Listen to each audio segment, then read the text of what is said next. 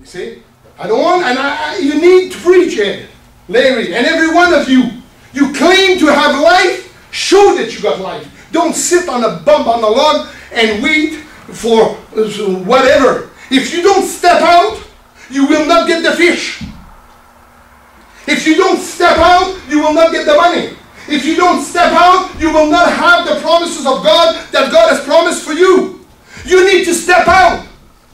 This business of going to church for 25 years, to sit on the bench and say, Pastor, preach to me, talk to me. I'm not talking to anybody. I'm not interested in talking to anybody. I'm just going to sit and listen to you. And that's not of God. God has sent the one that He has called to go and tell the good news of today's world and the prophecies of the world tomorrow. Go tell them the news, the good news.